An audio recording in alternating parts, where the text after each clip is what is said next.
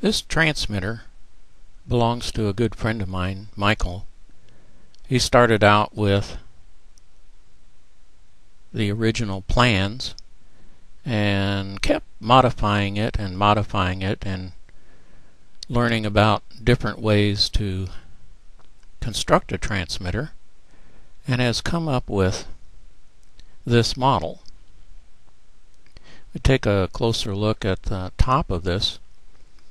You see the power transformer, and to its right, that is a rather substantial audio transformer which is needed for this modification.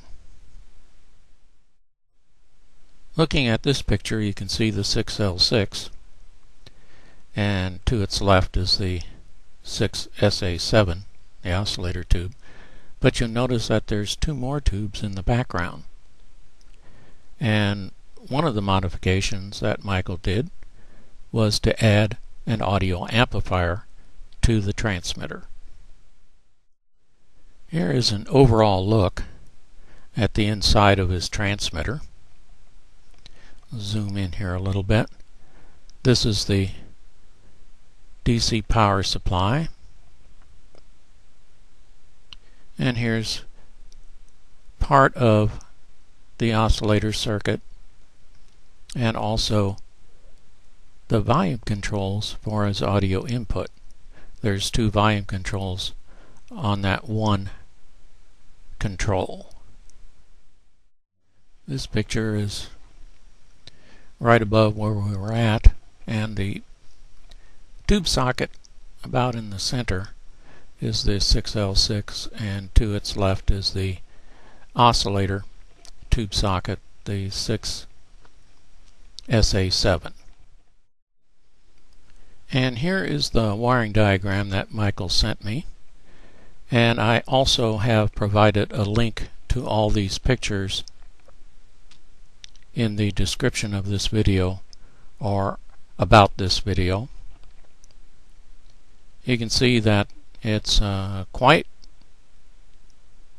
a modification, and this modification should yield just about the best audio that you could get from a 6L6 transmitter.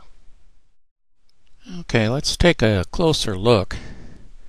The power supply is about the same. He used a different tube, but that doesn't really matter.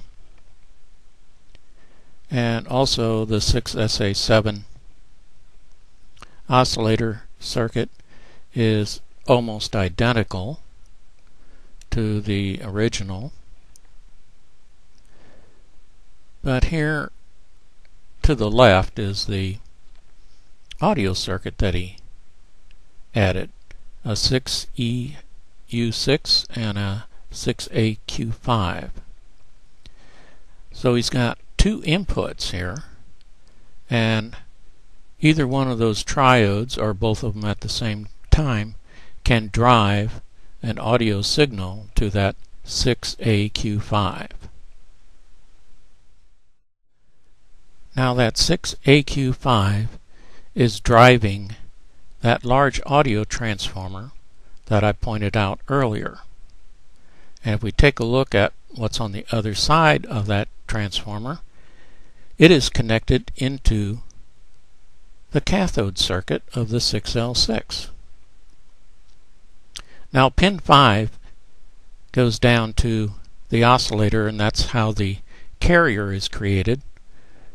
But that transformer that's connected to the cathode, that is what is modulating the current going through the 6L6. And this should be the best audio quality that you could achieve with a 6L6 by modulating the cathode current.